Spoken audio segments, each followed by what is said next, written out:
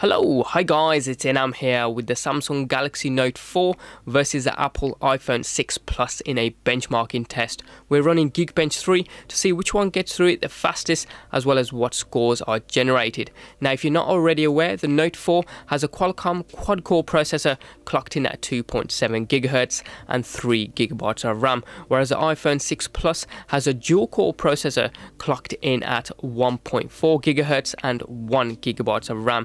And the main difference, or the biggest difference in my eyes between these two, is the Note 4's processor incorporates 32-bit architecture, whereas the A8 dual-core chip on the iPhone incorporates 64-bit architecture. So this is 64-bit on the iPhone versus 32-bit architecture on the Note 4. And it is noticeable, you can see the iPhone is whizzing right the way through this test, whereas the Note 4 seems to be slower. The scores generated are a mixed bag of tricks. The iPhone's ahead on the single cores, whereas the Note 4 is better with the multi-core scores. But let me know in the comment section down below what your device generates in comparison. And as ever, any comments or questions you guys have got, hit them up in the comment section down below there, or hit me up on social media, Twitter and Instagram at InamGafoor. And if you found this video informative, do hit that like button. And if you haven't already done so, hit subscribe. It's just down below. It doesn't cost you a single penny. And you can also check out some of our forthcoming videos. Thanks for watching.